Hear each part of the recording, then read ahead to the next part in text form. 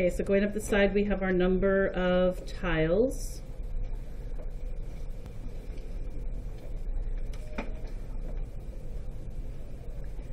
And we're gonna just number this.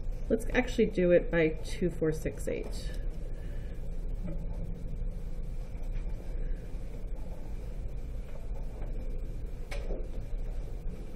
I went ahead and skipped the odds and just put the evens.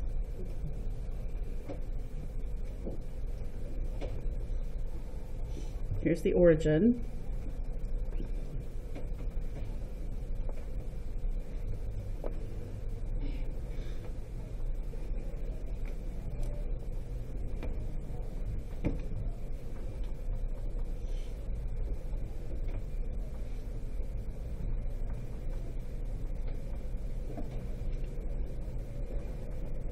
I'm counting up by 4s.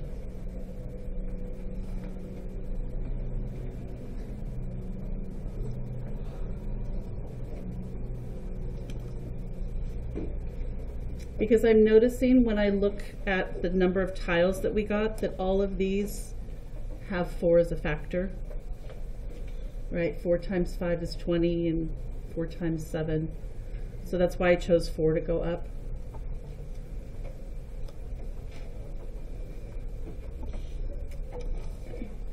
And let's go ahead and graph some of these points. We have 4 and 20.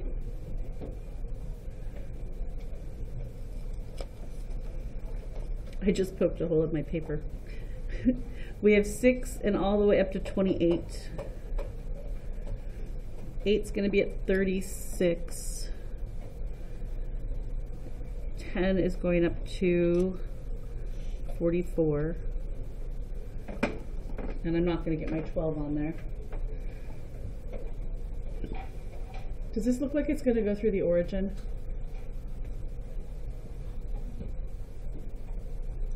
No. Yeah, it's not. I don't have a ruler up here, but I think I can use this to get a good straight line. It's going to go through the 4. If I could get my line straight. So is it proportional? No, because it's starting at 4. What are those 4? Where in the design did those 4 come from? Nathan? The corner. It's the corners, right? It doesn't matter what our side length is. We have those 4. So I go back to thinking about what Andy said. I like both of your ways of finding it, but when you said we're going to multiply it by 4 and then add 4, these were the 4 that he was adding. Right? And you accounted for it by taking the side length and adding 1 to each of the sides. There's one thing that's missing from my graph. We've got labels. What we're missing is a title.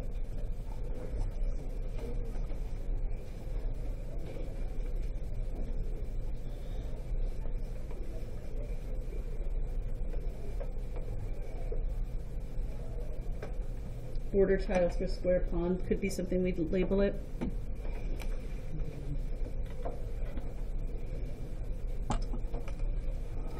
So we're going to come over here and we're going to capture some of those ways we found to get those tile numbers. And I'm going to say that X is our side length and Y is the number of tiles.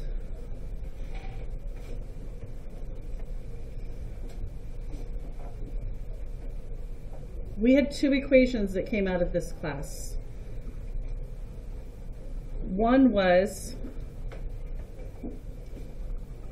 basically you took the side length and you added 1, right? So one of them was saying 4 times X plus 1. That's what was coming up here. Yours was different. The other way we found it was 4x plus 4.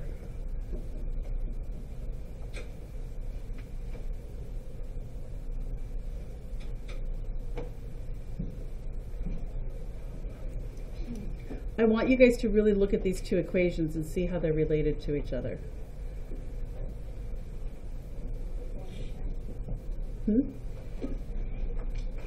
Yeah, this one here is basically undistributed, and this one has this 4 multiplied to this and the 4 multiplied to this. They are the same equation, just written 2 different ways. We would call this one undistributed or factored, and this one is distributed. Okay. I think we've actually answered the rest of these, because this just wants us to say what the x and y equals. Is this graph proportional?